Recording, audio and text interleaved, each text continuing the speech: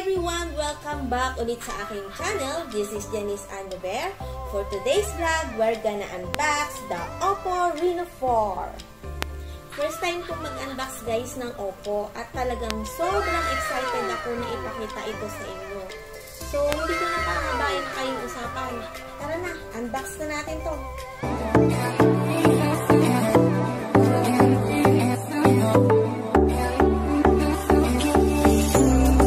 Bago natin buksan guys yung box, tignan muna natin yung pinaka-front niya. Meron itong kakaibang design na talagang kung papansinin mo ay may word na Reno. Yan. Yan yung design na nakalagay dyan na Reno. Sobrang ganda at very attractive yung cover niya guys. Yan.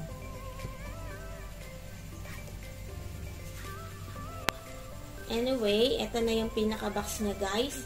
Meron itong nakalagay na Oppo na brand name. So, bubuksan na natin. Okay. So, ito yung mini box niya. Dito sa mini box, makikita natin dito yung nandito yung may jelly case. May clear case siya. Ayan guys.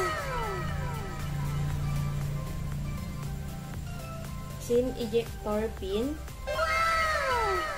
Meron siyang quick guide. At meron siyang safety guide. Okay? Sa isa pang box, makikita natin dito yung cellphone. Tabi muna natin to. Unahin muna natin yung nandirito sa loob. Adapter. Charger. Ito yung adapter niya. Next is yung ito yung cable Type-C. At meron itong free na earphone. Yan. So, wala na guys. Yun ang laman. Okay. So, guys, balikan natin yung camera para sa dimension. Meron po itong height na 160.3 mm, width na 73.9 mm, thickness na 7.7 mm, at weight na 165 grams. So for me, isa ito sa mga na-unbox ko na talagang magaan at bagay na bagay sa mahihilig sa maliliit na phone. Sa upper part guys, makikita natin yung sensor niya. Sa right side naman yung power button. Tapos sa lower part, nandyan yung speaker grill, USB Type-C port, microphone at yung 3.5mm audio. Tapos sa left side naman is yung volume rocker at yung sa kanyang SIM tray. Guys, may dalawang color po yung cellphone, space black at saka yung galactic blue. So, ang pinili po namin is yung galactic blue kasi mas unique po siya tignan. Si Oppo Reno 4, guys, ang maganda sa kanya ay powered na siya ng pinakamagandang chips. Meron itong 720 Qualcomm Snapdragon, 2.3 GHz CPU speed. Merong CPU cores na 8 Adreno 618. Meron itong memory storage na 8GB RAM plus 128GB ROM. Malaki na talaga ang storage niya, hindi na kayo mag-aalala. Ang kagandahan nito guys, expandable to 256GB via SD card. O diba ang taray? Guys, puntahan naman natin ang kanyang display. So, punta tayo sa screen niya guys. Sobrang ganda talaga. At ang sarap i-touch at talagang soft and smooth kapag tina-touch. At ma-enjoy mo talaga na sobrang bilis ng response niya. Hi guys, meron na rin tong 6.4 inches AMOLED screen display at meron na rin po itong 90.7% na screen to body ratio. Mas malaking display, mas ma-enjoy mo talaga mag-games at manood lalo na ng Netflix po.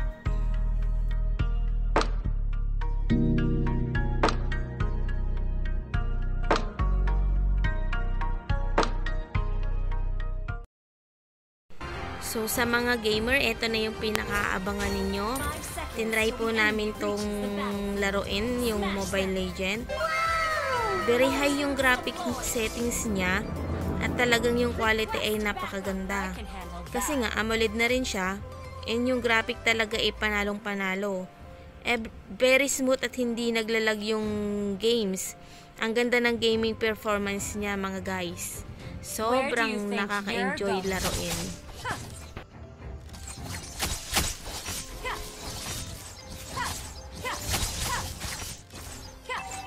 I can handle that. First blood.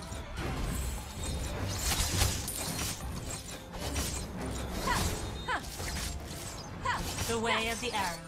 Swift, silent, and precise. An enemy has been slain.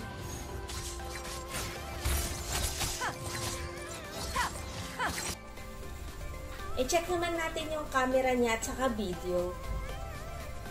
So, punta po tayo sa front. Meron po itong dual camera at meron din po siyang 32 megapixel selfie camera na. So, puntahan naman natin po yung likod. Yung main shooter niya po, meron po itong 48 megapixel wide angle camera, 1.7 aperture, 6p lens, support autofocus na rin po ito. Yung secondary camera niya po, meron po itong 8 megapixel ultra wide angle camera, ultra steady video pro na rin po ito. At yung third camera niya po, meron po itong 2 megapixel macro camera, 2.4 aperture na rin po ito, 3p lens, 2 megapixel mono camera na rin po siya. And guys, ipapakita ko naman po sa inyo yung sample ng mga photo niya ni Oppo Reno 4. Pwede na rin po siyang pang social media. I-explore nyo lang po kasi marami po itong klase ng shots na pwede nyo pong gawin. Pwede po siya sa night and day na mode. Ayan.